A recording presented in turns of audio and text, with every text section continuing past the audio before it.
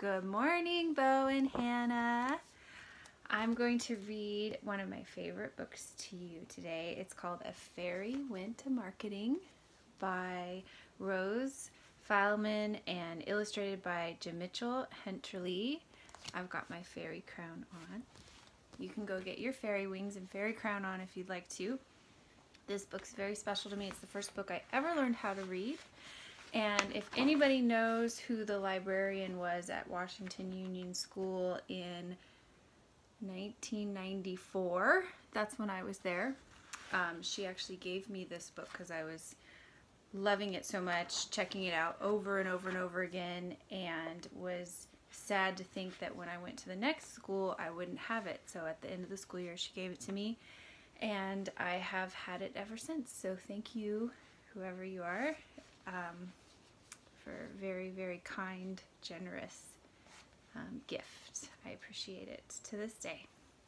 Okay, here we go.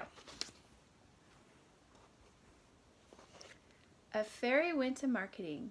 She bought a little fish.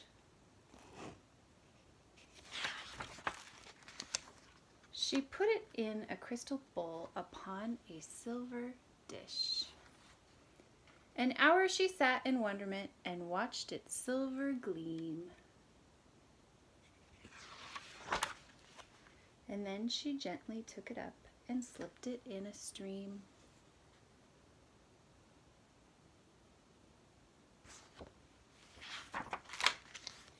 A fairy went to marketing. She bought a colored bird. It sang the sweetest, shrillest song that she had ever heard.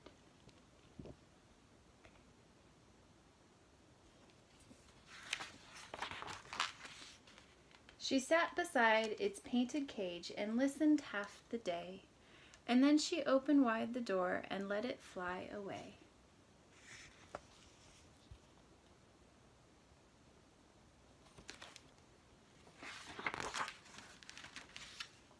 A fairy went to marketing. She bought a winter gown, all stitched about with gossamer and lined with thistledown.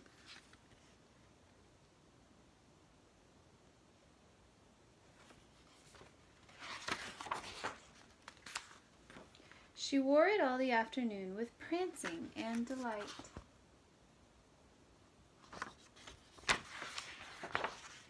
And then she gave it to a little frog to keep him warm at night.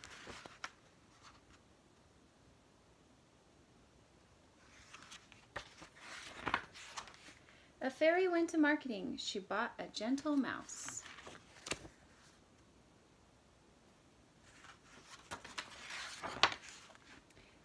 To take her tiny messages, to keep her tiny house. All day she kept its busy feet pit-pattering to and fro.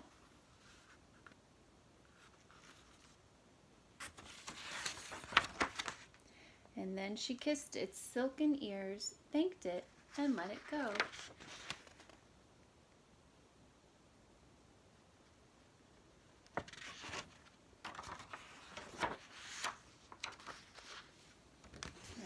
Page.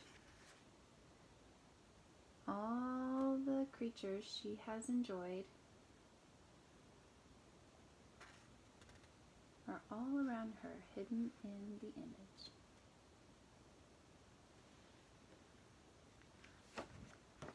I love you guys. Have a great afternoon. I hope to see you very, very soon. Bye.